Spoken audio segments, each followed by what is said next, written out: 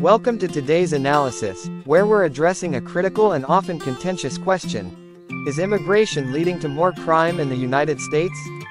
This issue has long sparked debate, with some asserting a direct connection between immigration and crime, while others believe it's a myth. So, what do the numbers really say? Let's dive into the facts. A comprehensive study conducted by the Department of Homeland Security analyzed data spanning nearly 3 decades, from 1990 to 2019. The findings challenge the commonly held belief that immigration drives crime. In fact, there is no clear correlation between immigration and rising crime rates. Contrary to popular opinion, immigrants are statistically less likely to commit crimes than native-born Americans. Several factors contribute to this.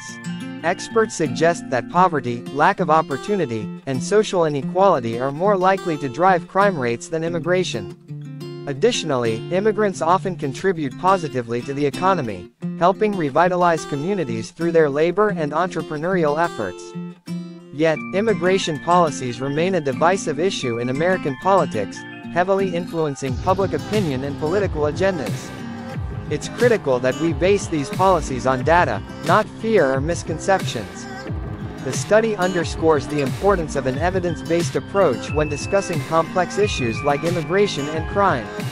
As the public discourse continues, we must also consider the human side of immigration. These discussions are not just about numbers, they impact real people, families, and communities. Creating a fair and just system is essential for maintaining a society that upholds values of inclusion and justice. In conclusion, the relationship between immigration and crime is far more nuanced than many assume. The data reveals that immigration does not lead to an increase in crime rates, and may even have a stabilizing effect. As we move forward in crafting policies, it's vital to rely on evidence and informed perspectives.